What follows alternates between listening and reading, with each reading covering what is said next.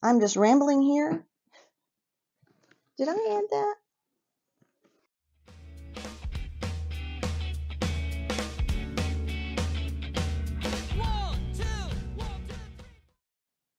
Hi there. Welcome back to my channel. Today I'm going to talk about a bag that I've had for a while. I don't think I've done a video on this, and I haven't researched it before I sat down to record the video, so I'll put details up here about specifics about this vintage bag. But I wanted to show my vintage leather postal carrier bag.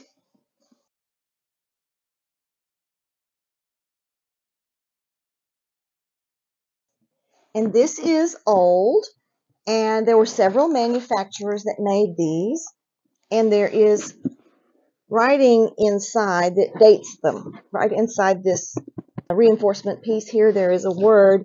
This one is Buchheimer, 1967. So if you get one of these, you'll know the age of it. This one was in moderately good condition in the sense that it didn't have any missing parts and the leather was salvageable.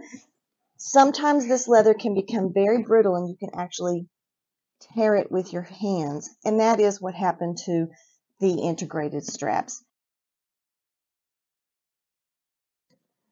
So I use the existing design of it, which has this reinforcement piece here, and just added a little strap to the top. And that's because I keep this hung on the wall.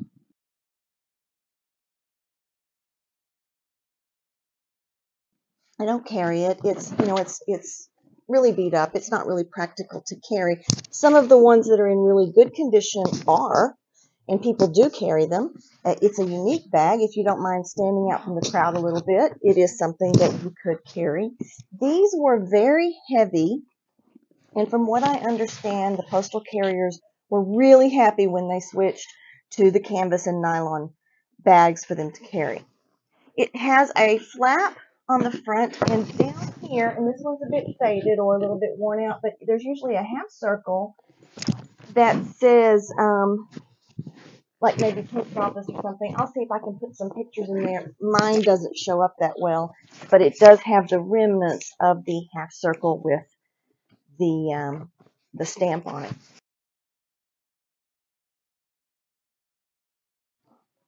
So this flap, which is still very soft, opens up. So inside the flap, you have a reinforcement piece of thicker veg tan here, and because that is where the stress is going to be put on the bag.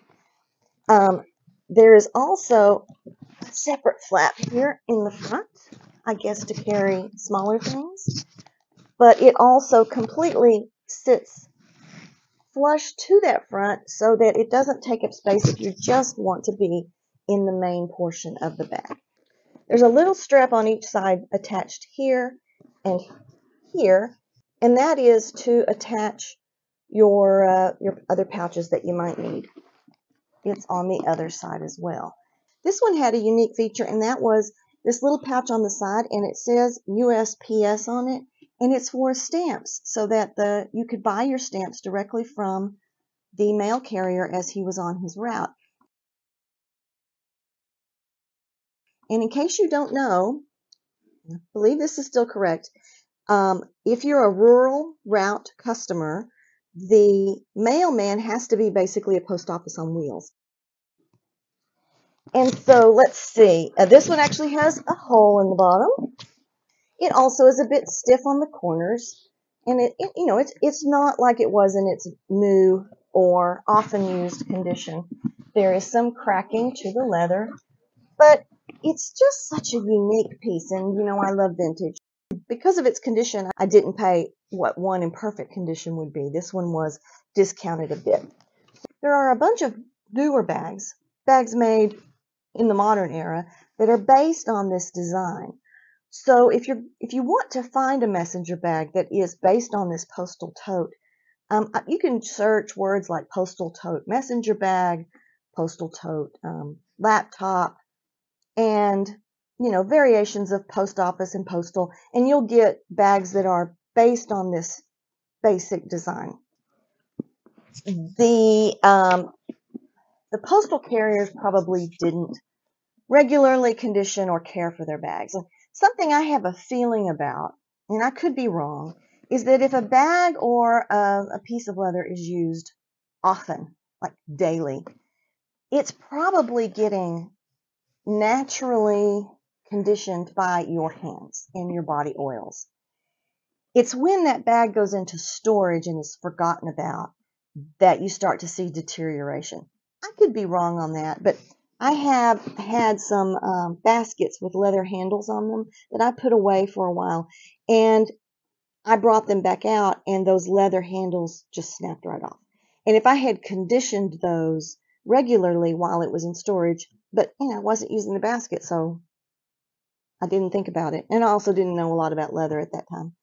Those handles would have stayed soft and supple. Also, I think with use, they would have stayed soft and supple. So I think that's what happens with a lot of these old leather bags is they just aren't used. They aren't handled. And so they stiffen up, they dry out, and then they crack and break.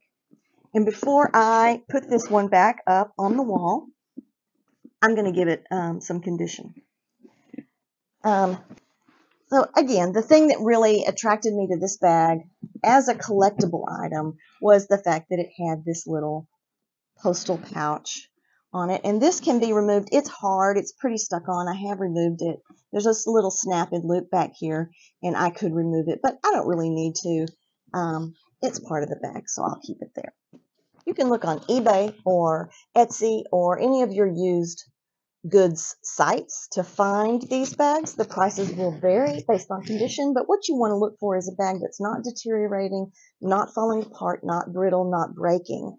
And if you just want one like this, do a search and you'll find some people who are making these bags, and they're new. So I'm going to show you a bag I have that is an updated version of this, made by some other company. It's not labeled, so I do not know. This is a messenger bag that I picked up at an antique show. It's probably from the 80s or 70s, and it has a lot of features like the postal carrier tote that I just showed you. It has the fold-over flap, but it has reinforcement here for that stress point. It opens up just as a big open space. Unlike the postal bag, it has a zipper on the front. And the back has a grab handle, which is nice. These are the D-rings meant for the strap. And I've added this and some D-rings on the side so that I can carry this as a backpack. I also added this back pocket. That wasn't with it. That's just a sample of what somebody has done to update the vintage style to a more useful style leather bag. And they continue to do it, so you'll find different versions of the postal carrier's mail bag. I hope you enjoyed that. I'll see you next time. Bye-bye. Thank you for watching. Give a big thumbs up and hit that button down below. And thanks for watching and give a big thumbs up.